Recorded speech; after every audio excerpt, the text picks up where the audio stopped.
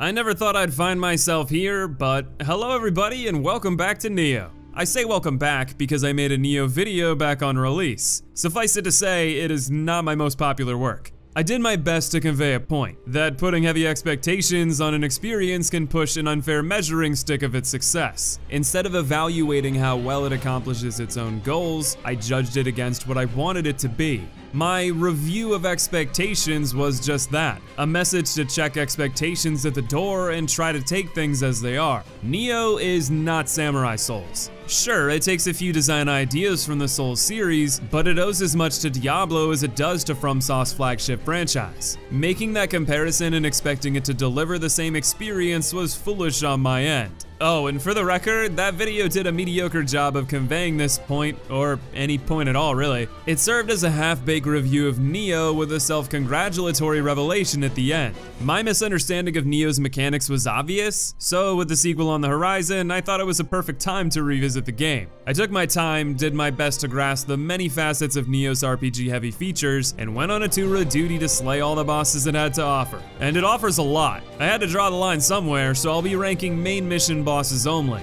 a roster that still boasts 35 candidates. Though the emphasis will be on difficulty, I'll sprinkle in some thoughts on quality. I'd also ask that you keep in mind this is based solely on my own experience, and thanks to Nioh's RPG elements, my ranking may differ greatly from your own. Without further ado, here are the Nioh bosses ranked from easiest to hardest. Number 35, Honda Tadakatsu. The combination of complete disinterest in fighting you alongside tissue paper fortification makes what could be an engaging creative battle more of a pedestrian punchline. The level leading up to Honda had crystals providing buffs to corresponding enemies. Destroy the crystals and they crumble as well. He had the same buffed aura, so off I went crystal smashing. I thought to myself, boy, I hope destroying these doesn't make him die instantly. Oh. This is basically a battle with Voldemort if he had only 3 Horcruxes and they were all within a 50-foot radius of him. You duke it out while he goes out of his way to give absolutely zero fucks while you demolish the source of his life. In Honda's case, it releases him from the baddie's control, and sure, you can battle him in a side mission for real later. But let's not pretend this isn't something you can trivialize either. Get used to that word, trivialize, because it's the word of the day. As for Honda, he embodies it from start to finish, easily landing himself as the bottom of the bunch. Number 34, Derek the Executioner. Derek's biggest accomplishment is somehow finding a way to not be the lowest of the bottom dwellers. Round 1 is a bait and switch warm-up, but the actual rumble doesn't have much more to offer. He's basically a less intelligent version of the basic axe-wielding yokai you'll face 10,000 times in your playthrough. I say he's more stupid because his big shakeup to that formula is a charging attack so heavily telegraphed, you'd have to make an intentional effort to get hit by it. Dodging it isn't only easy, it gives you a lengthy window to smack that booty, something that does bonus damage in Nioh. Though that makes this booty smacker rejoice, it trivializes any semblance of challenge Derek could offer. It's a tutorial boss, sure, but there are plenty of games that make that trope engaging. Derek has little value to offer other than providing a hearty laugh, but hey, that's better than nothing. Number 33, Ishida Mitsunari. It's over. Democracy. I have the high ground.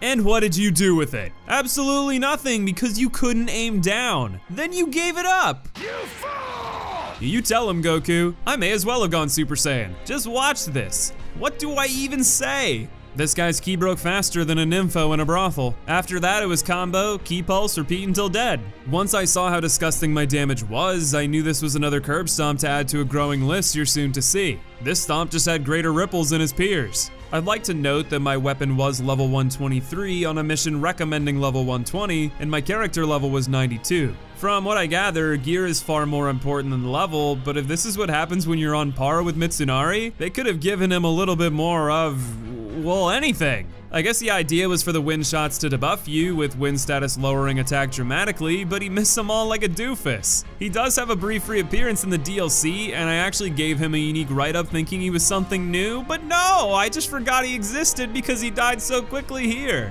I was able to see his damage on display there, but I won't pretend it took more than an attempt or two to obliterate him there either. For some reason, my first hit always devastated his ki. Maybe I hit a weak spot or something and didn't realize it? I have no clue. All I really know is he died so fast that I can barely excuse having him this high on the list. Number 32, Gasha Dekuro. Nioh's fights aren't the most mechanically rich overall. Gasha Dekuro is one of the exceptions to the rule. It's more a puzzle than a brawl, centered around breaking his hands and feet for long damage openings. The resistance to this involves him stomping around like a toddler, learning to walk, some fire blasts, and slamming his fist down in a few different ways. Other than the fire, all of this gives you an opening to break his limbs for a generous amount of head banging. It took 3 broken appendages at my damage level to finish the job, but I was told he has a big weakness to fire, and the skulls surrounding the arena give free buffs that could have made it even easier. From a quality perspective, I love this fight. Other than his body becoming a hitbox at times, it's a fun, if simple puzzle to solve that broke away from the all too similar design of the many bosses to come. That's for a first playthrough though. I could easily see this being a boss that ages horrendously on subsequent runs once you know the gimmick. His paltry challenge is to thank for that, a feature that lands him handily among the bottom feeders. Number 31, Kelly. The bane of William's existence was one of the game's more passive experiences. He blocks most attacks with a weird energy field, and that's about it. He takes all the punishment and key damage that goes along with it, periodically teleporting for an attempt at a sucker punch. Even when I didn't bother to dodge it, it missed, and it's not like it's hard to time a roll then get back to unleashing your beating. He gets his revenge in a trio gank later, but that's alleviated easily with use of living weapon, and it's not even a boss fight, so no brownie points here. It's easy, boring, and forgettable. A near worthless payoff with the difficulty to match. Number 30, Tachibana Munashige. Much like Honda, bootleg Genichiro puts up a much better battle in his side contest, but that's not what I'm here to rank. In the main mission, he does have a few spooky attacks on the surface, but they are ultimately his downfall. Just outspace the attack as his ki wilts away from its misguided use, then run in for the punish. He'll summon a spirit doggo to charge at you, but the pillars make short work of that threat. He gets hyper armor on a few attacks if you're too aggressive as well, but there's no need. I won on autopilot and I forgot to record it, went back and it was even easier. He practically beats himself. He gets a slightly higher ranking based solely on his potential damage output if you stay too close, but it's splitting hairs since we're still in the joke end of the difficulty pool. Number 29, Giant Toad. One of the cooler visual designs in the game is about all this fight brings to the table. The battle feels like a hybrid of a large yokai with some sweeping attacks reminiscent of Spear Revenants. He'll hop and sweep all day, but that won't stop you from exploiting his ass. Literally. Many bosses in Nioh let you dodge by sprinting behind them, then getting a heavy punish. This is made all the easier by an overpowered spell that I need to address. Sloth downright breaks some fights. For a variable amount of time based on each boss's resistance to it, you get to slow the enemy's speed dramatically. Magic in this game is rechargeable upon rest, it doesn't take all that long to cast, and has a high number of uses based on how you allocate your magic skill. Usually I'm an advocate for using every tool you have in the game to your advantage, but Sloth is a game changer for certain bosses. Even choosing to keep another cast in my pocket, I was still able to beat the full speed Toad on my first try with no elixirs to my name. He did force me to pop 2 medicine, but I was still able to beat him on my first try. My damage was solid even though I was slightly underleveled, and his moveset was geared primarily toward hitting the 180-degree plane in front of him, something that was useless when I spent most of my time behind him. I really enjoyed the fight nonetheless, but it was far from challenging.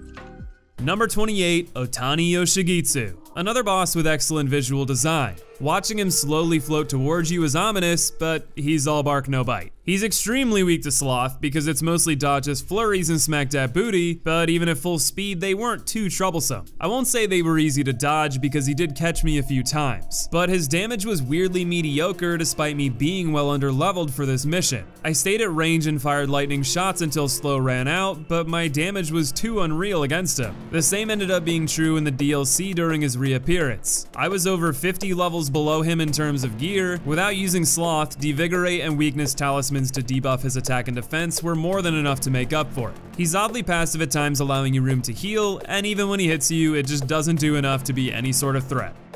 Number 27, Jorogumo. Discount Quelaag is a staple of Souls-likes, but like many, Jorogumo misses the mark on being an enjoyable homage. You can avoid every attack other than her jumping slam by sprinting around to smack that weak point for insane damage. She eventually turns into some scooty-scoot shoe-looking transformer with butt armor, but she transforms right back when she realizes it doesn't do any good. Outside of her jump, there's very little to worry about in this fight. She has swipes, grabs, spits pools and webs to hinder you, but none of it matters in the face of your magnetism to her backside. Though I don't completely dislike the design because it's fun squashing the bug, I can't pretend it was anything more than another speed bump.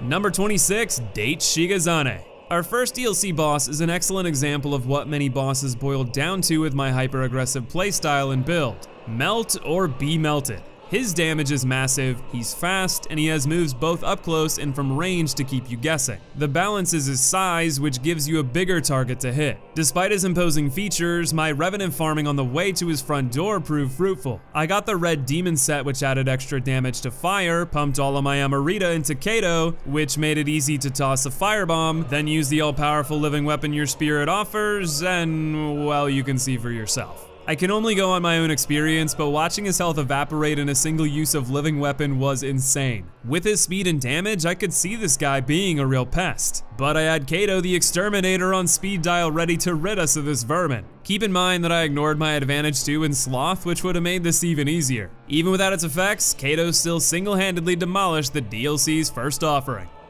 Number 25, Yuki Onna. Reminding you about Sloth was intentional because using it against Yuki Onna was my first experience with it. I'll let my first fight with her play out so you can see why I became afraid of its potential. Yuki was the wall I hit in my initial playthrough of Nioh years ago that made me put the game down. I was rushing through, ignoring exploration, foregoing skill trees, and frankly playing the game in an ill-attentioned way like it deserved to be steamrolled. I got learned real good by Yuki, and it was at that point I realized that if I wasn't willing to play by the game's rules, I would never succeed.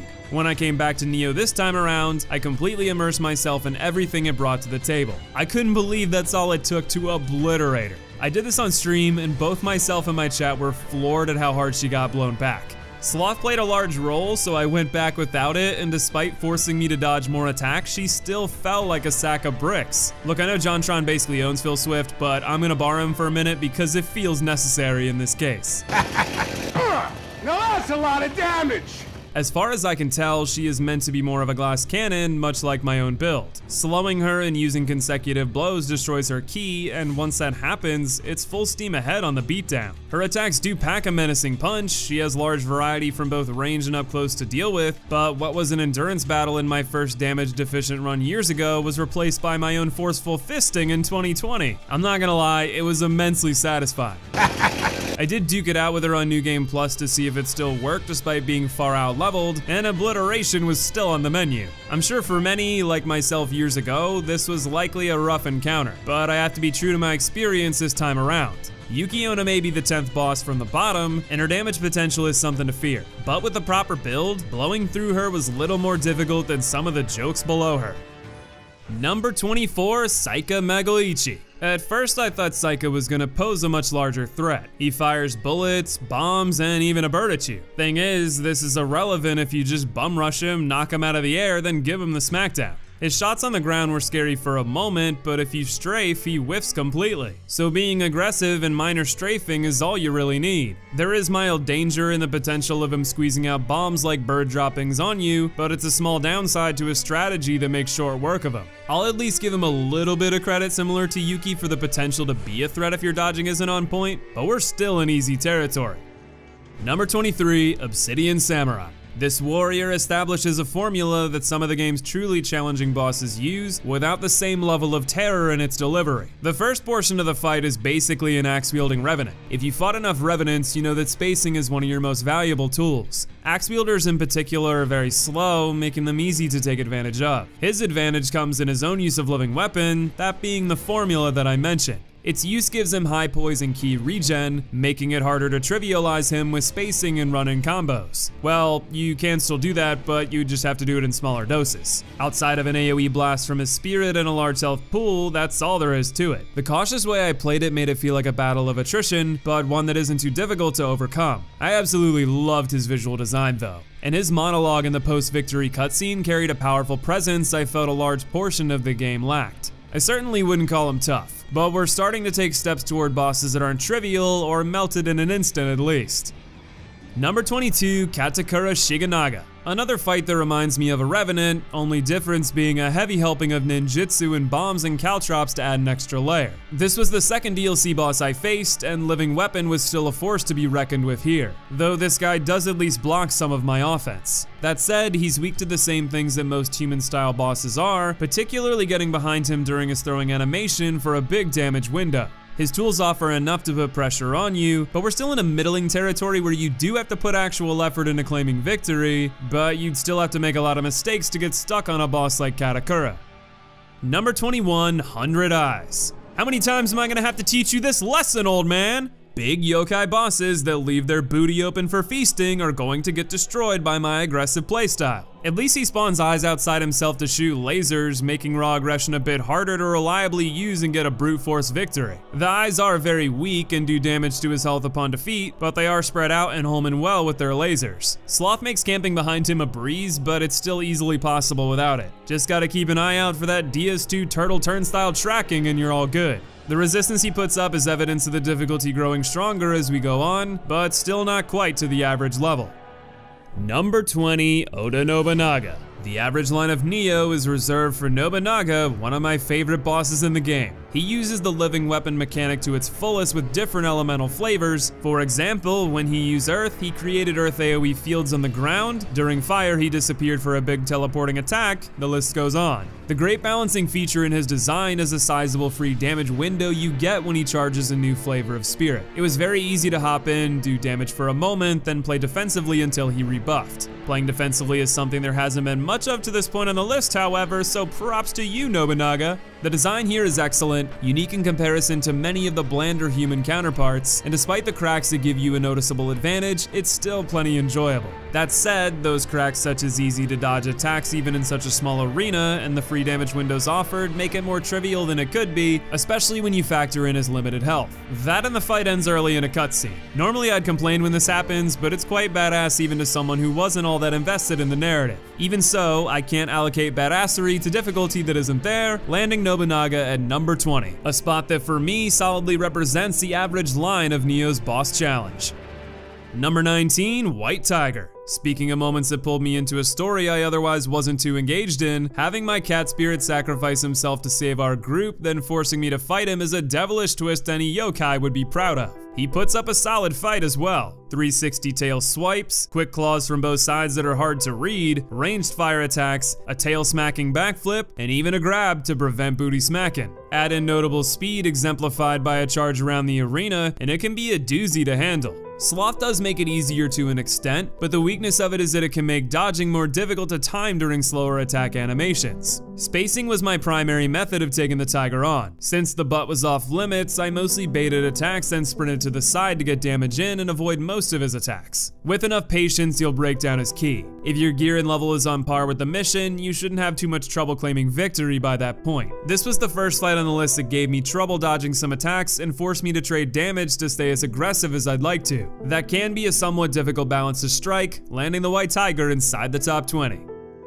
Number 18, Great Centipede. Remembering this garbage from my first playthrough made me not too thrilled to take the beast on again. This time around, I found it less troublesome, but it still offered its share of annoyances. I have no idea how the little parts of its body running around when you hit him matters, but most of the fight is spent with a short centipede chasing you. You can't run in circles around this one like most yokai because he will make a 180 U-turn through his own body on a dime. Ignoring how unrealistic those physics are, I get it would trivialize the fight. Even so, let's not pretend plenty of other bosses aren't neutered in the same way. Despite this, I quickly found that squaring up against it and baiting its melee slam was the path to damage. Of course, that's between blasts of rocks, poison, and paralysis, not to mention actually getting hit by the melee. Oh yeah, and the second half where you have to regularly recharge a fan to clear a constant air of poison out of the arena. This was very much an endurance battle, and though I won on my first attempt, it was a photo finish. I have to wonder how well it maintains its difficulty after multiple fights and understanding its gimmick, but at least for my first run, its inconveniences are enough to put it slightly above the average.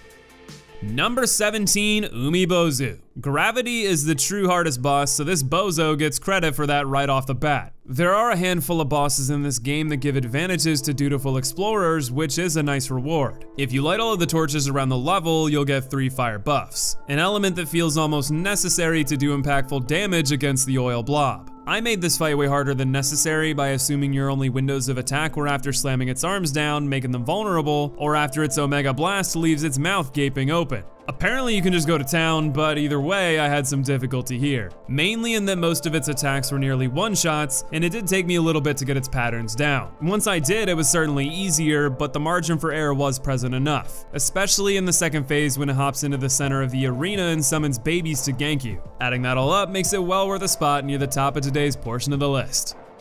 But the boss with top billing for today, number 16, Oniroki. This brute climbing to the heights in the top half of Nioh's bosses may surprise you, but he's a menacing force to new players. At this point, you're still quite new to the combat, and Derek is the only boss you've tangoed with. His moveset revolves between slamming his balls and spinning them in a circle. The slams are extremely easy to avoid, but you have to keep your greed in check to evade the spins. Once you get the pattern down, it's not so bad, but the terror grows once his shackles are broken. Not so much in terms of his melee output, it's mediocre even as a newbie. No, it's the accuracy with which he chucks his balls that is truly terrifying.